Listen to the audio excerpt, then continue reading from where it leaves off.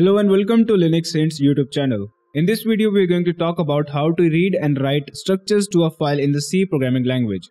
Now we have worked with files in a previous video and we know that we use functions like fopen, fwrite and fread. If not, we are quickly going to go over them.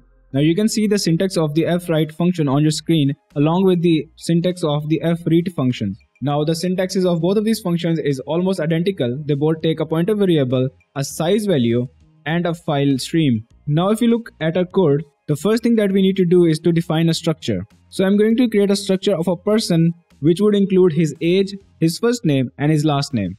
So inside the main function, I'm going to create a variable of the data type file and I'm going to call it the output file. Now remember, this is a pointer. And then I'm going to open up the file using the fopen function and I'm going to name the file as personinfo.data. Now for the mode, I'm going to open it in write mode. Now when you're working with files, you always need to take care of errors. So I'm going to say that if the value of my output file variable is null, this means that my file descriptor did not get any value and that there was an error in opening the file. So I'm going to use a function as fprintf to print out the error and say that there was an error while opening a file. And then I'm going to manually close my program by using the exit system call. Now I'm going to give some values to the structure that I've defined. I'm going to say like person1 has the age of 20, the first name is Linux, and the second name is hint. And I'm going to duplicate this line like person2, let's say 25, John Doe. Then I'm going to use the fwrite function. So the first parameter is going to be the address of the person1. And then I'm going to use the size of function to get the size of the structure, which in my case is person. And lastly, for the file stream, I'm going to use the file variable output file. Similarly, I'm going to use another fwrite function to print out my second person information. Now I'm going to simply check for errors. So I'm going to say that if the value of fwrite function is not null or not 0, that means that we were able to successfully write our structures to the file. And if that value is 0, then there was some error writing the file. And at the very end of the program, I'm going to close that file using the fclose function. So I'm going to save my file and execute my code. As you can see that we were able to write the structure to the file. And I was able to create this person information file. So now I'm going to head over to my other program, which is the read structure. So when you're going to read a structure from a file, you need to know what is the structure that you want to read. You need to define it as well.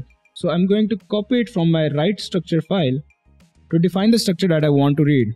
And again, in the main function, I'm going to create a file variable and I'm going to call it input file. And then I'm going to create a variable of this structure person and I'm going to call it person1. Now for this input file, I'm going to open up the file again. Now this file was personinfo.dat for data. And for the mode, I'm going to type in R, which is the read-only mode. Again, we are going to check for errors. And then I'm going to use a while loop. And for the condition, I'm going to use the function fread.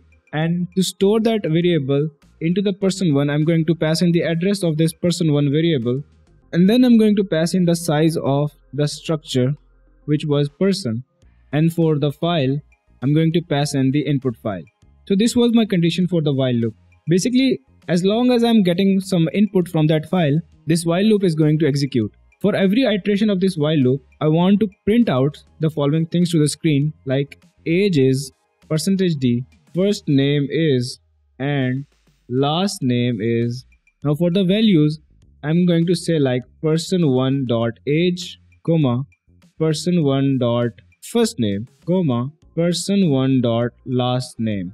So now if I run this code after changing this open function to fopen function, I get the following output.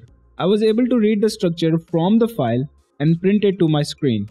So that is how you read and write structures to a file in the C programming language.